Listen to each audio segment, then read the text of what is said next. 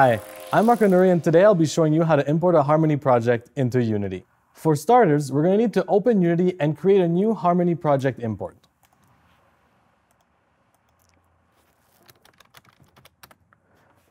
Once that's done, you just need to find your export and give the link to it.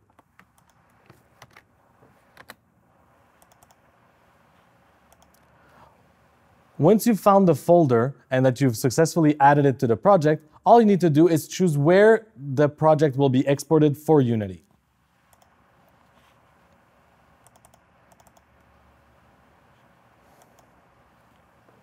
Now that the project imported, you're ready to start. As you can see here, there's a prefab that got created, which contains all of the Harmony sprites. All you need to do is drag and drop into the scene, and now Lincoln is here, ready to greet us. On the project itself, you've got many options to create some liveliness for your sprite. First off, you've got the resolution, which you can adjust in this dropdown, which you can also use to have different skins or different color palettes that you can swap on the fly dynamically. Second, you've got the material, which you can use the ones you've already using in your Unity project for this Harmony sprite.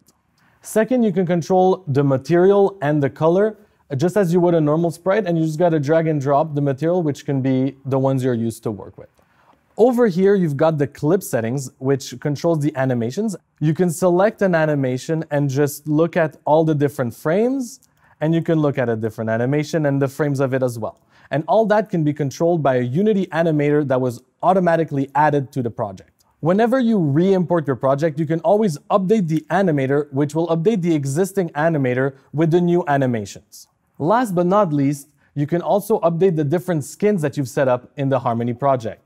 So over here, you can see that you've got different groups. Let's start with Lincoln's hair, that we can switch from left to right, and all of this can be done dynamically and programmatically to suit your needs. As you can see, the whole process is seamless and integrates well in the normal Unity development process and gives a lot more power with almost no additional hassle. The pipeline also supports cutout, hand-drawn, or hybrid animations so that you have the freedom to choose whichever way to animate is best for you.